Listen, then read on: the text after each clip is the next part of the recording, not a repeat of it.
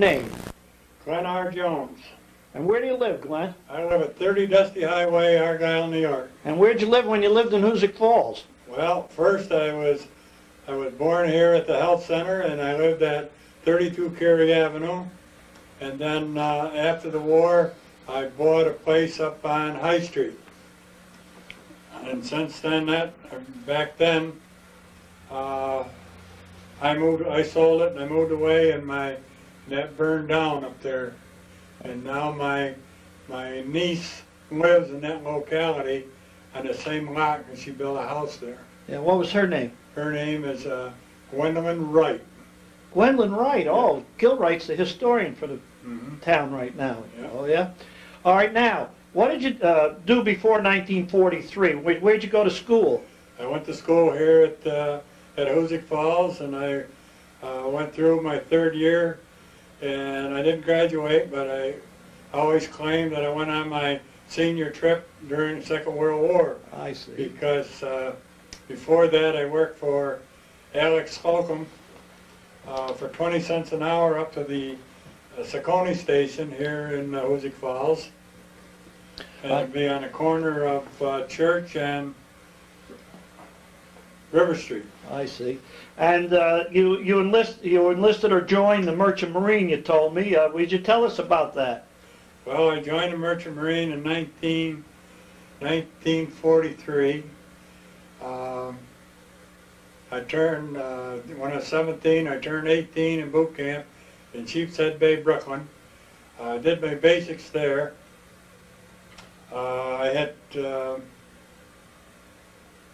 had about between 4 and 5 weeks of training, and then I shipped out on the James G. Birney, which is a freighter made by Henry Kaiser. She was 60 feet. She had a 60-foot beam, 420 feet long, and she drafted about 20 feet of water loaded. All right. And where were you on your way on your first trip? Well, on the first trip, we went to Palermo, Sicily. If you want to know... Where'd you leave out of New York? We left out of New York Harbor. I see. We picked up convoy, and then we sailed... What were you carrying? We were carrying everything from Eisenhower jackets to tanks. I see. Yep. And you started out and you were going to Italy. We went to Palermo, Sicily. All right. And we sailed up the coast of America, up through Newfoundland. We met convoy there, then we run the ice pack out of Newfoundland. And for the reason we run the ice packs, when the ice was out there, was the submarines didn't dare venture in there. And then when we hit open sea, we had destroyers and battle wagons and escorts to take us across. I see. All right. And then what happened after that in Salerno? Where'd you go after that? Well, first we went to the Rock of Gibraltar, and there the convoy was split to go different places in the Mediterranean. Let's see, and then we stayed there for about a week to pick up another convoy, and we got our orders to go on through to Palermo, Sicily, and this was right after George Patton, General George Patton, liberated Palermo in Sicily before he made the invasion into Salerno, into Italy. I see. And then what happened then after what ship they stick? Where'd you go after that? Well, I stayed on the James G. Birney for about 9 months, and we were shuttling the 1st Armored Division and the Army boys and some of the Seabees out of Africa, because that's when they was driving Rommel out of Africa. Yeah. And as those men became less needed there, we were bringing them up to Italy, into Naples, into Palermo, and Yeah. we were just shuttling these guys back and forth. They made you into a little troop. A troop carrier. Yeah. Yeah. All right. Then what went on in your life as far as the Merchant Marine were concerned? Well, some of the things that I do remember is the USS Meadowpan. She was a United Freight Freightliner. She was a she belonged in the United Fruit Panamanian Fruit Liner, and she was carrying wounded and men going back to England for bivouac, to rest up. Yeah. And off the coast of Africa, about 20 miles off the coast of Africa, she took a torpedo and she went down, and we were ordered, our ship was ordered to pick up any survivors, but not to break column to do it. So we didn't pick up any survivors. I saw no live survivors in the water. What people, the personnel I did see, they had on life jackets. They were floating face down, face up, but we picked up no survivors on my ship. And that's the only thing I can tell you about the SS Meadowpan. But she was carrying an Army payroll, and I think since the war, the salvage divers have went out and salvaged whatever they could offer her. I see. All right, and then go on and tell us what else happened in the Merchant Marine after that. Well, as I said, we shuttled between England and Africa and Wales to the war zones up in Italy, northern part of Africa, up through the boot, up into Messina, at Messina, went up around into Berry, and then as the war dragged on, we came home. I come home for 30 days. I picked up another ship, and again, we was loaded with everything from airplanes ready to fly to airplanes and crates ready, in parts, and food supplies, cigarettes, you name it, anything that those soldiers over there had wanted, the Merchant Marine got it over there. I see. And then you went back towards England again and had this new second ship? Or? Yeah, we went to Liverpool on that one. And then we picked up convoy, headed for Africa, and Rommel was still being driven out of Africa, and that was my first engagement with the enemy. And these were Nazi bombers that came over probably about 9 o'clock at night, because it was dark. It was dark, and we would pick them out with the searchlights. And I did see one or two get shot down. Whether our ship shot one down or not, I can't tell you. We all said we did, but hey, Yeah. But that was my first engagement in battle, was in Oran, Africa. Well, just keep telling us, until you got out of the Merchant Marine. Where else what else happened? Any interesting stories, anecdotes? Well, there's a lot of interesting stories, I guess. I met a soldier. His name was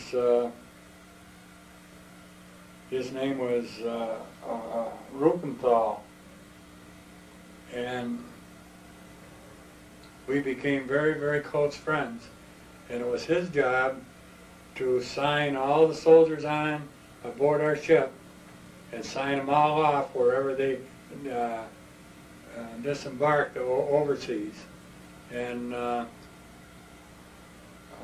just a few months ago, I found out that he died with Alzheimer's disease, and it makes me very sad, because we really did become very close during the war. And even though he was a soldier and I was in the maritime. Well, what about now you're getting close into 45, your explanation, right? We're getting into 45, and then the war was in Europe. Yeah, well, we had sailed along the coast there for 2 or 3 months, shuttling back and forth, and Eisenhower was getting ready to go into France, and our ship, I'm reluctant to tell you the name of it because I was on several ships, but I think I think it was a Lafcadio O'Hearn, but I'm not sure. Yeah. She still was a Kaiser Liberty ship, and we were loaded with scrap iron, and we were in the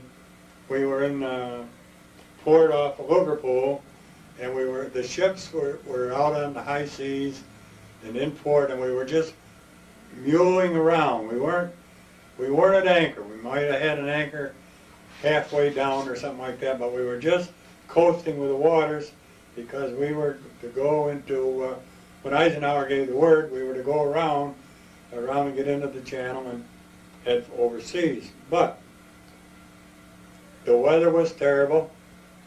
Eisenhower had millions of men waiting to go, and with our ship, we were to go over and sink it, scuttle it, and use it for a breakwater, you know.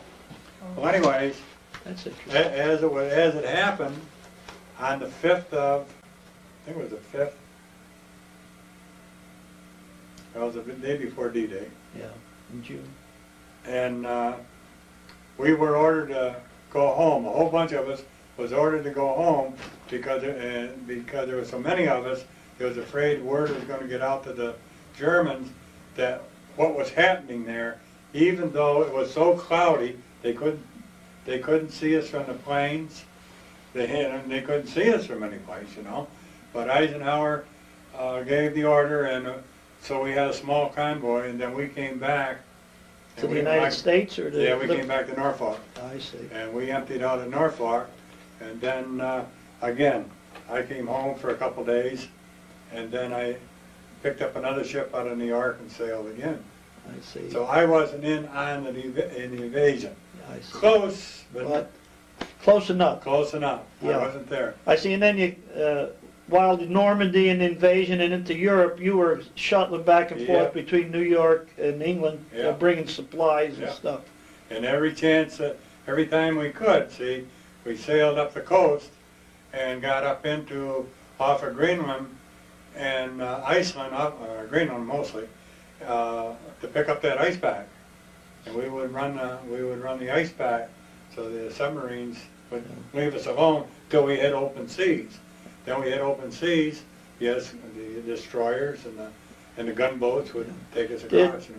Was there a decrease in the amount of submarines as 45 came about? Oh, or- yes. See, Then it became... yes, the big purge of submarines is over, I think, the end of 42, the beginning of 43. Yeah.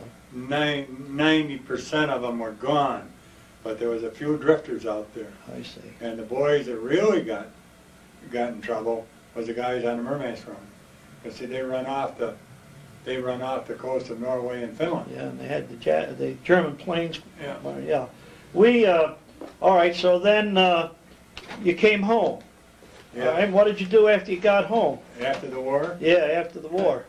Well, let's see, after the war, I started working, I bought a truck off in Gardner over here, and I started working the lumber camps. I see. And I worked the lumber camps for 2 or 3 years until West Virginia shut down. And then I moved to Argyle, and I drove truck over the road for a good many years. Then when I gave that up, I went in construction, did that for a good many years. And as of right now, I've been supervisor of my town. I've been there for 10 years. Oh, great. And- Did you get married and have children? Oh, yes. I married my high school sweetheart, Eleanor Lonis. She was the May Queen of the school. We had 4 children, 3 girls and a boy. My son is due to retire out of the Navy in about 4 years. He's an air controller. He was on the Midway. Since then, she's been decommissioned and scuttled.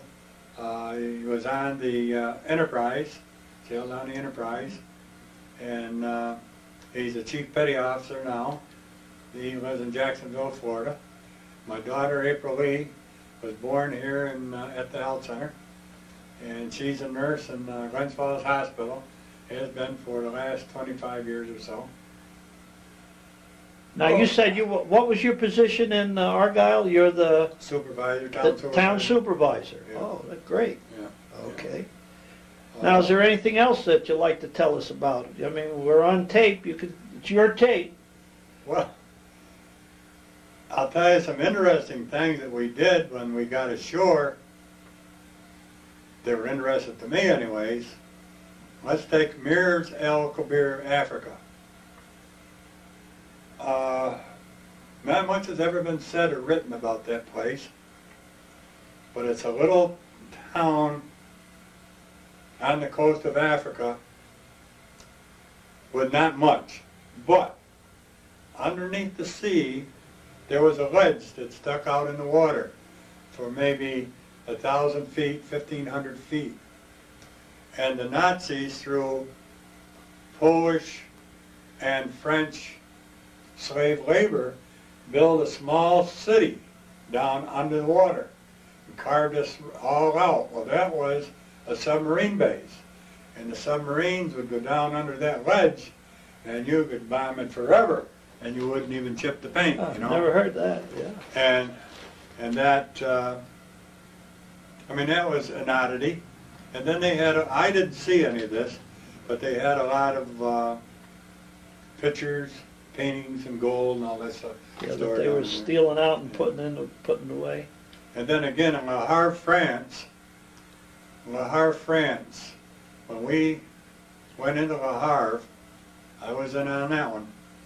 And I don't know whether we did it or the French did it, but it was right at the time just before Germany took over France, and the French scuttled a lot of their ships, and a lot of them were right in Le Havre Harbor.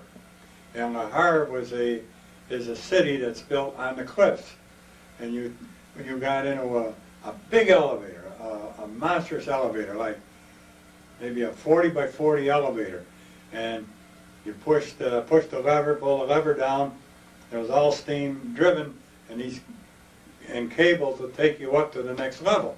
So you went up there and you went on the next level. They had shops and things, and you go up the next level, right on top of Le Havre. Now the Navy gunboats, for 5 days, the Navy gunboats blasted Le Havre, France, and up in those cliffs. And again, with slave labor, the Germans had built into the rock these great excavations for the recoilless guns, and the gun would fire and go back into the cliffs, you know. This is right on top. And our planes bombed and bombed and bombed and bombed the darn things. And so when our boys went into Le Havre, unbeknown to us and everybody else, sure, the Germans had the guns, but they only had about 3 or 4 rounds for each one.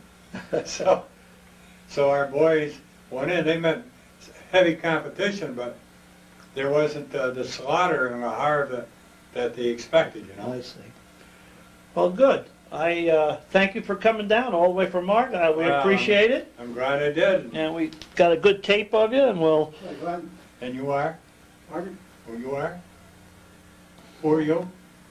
I'm George Spear. Oh, George Beer. Out in the Mediterranean.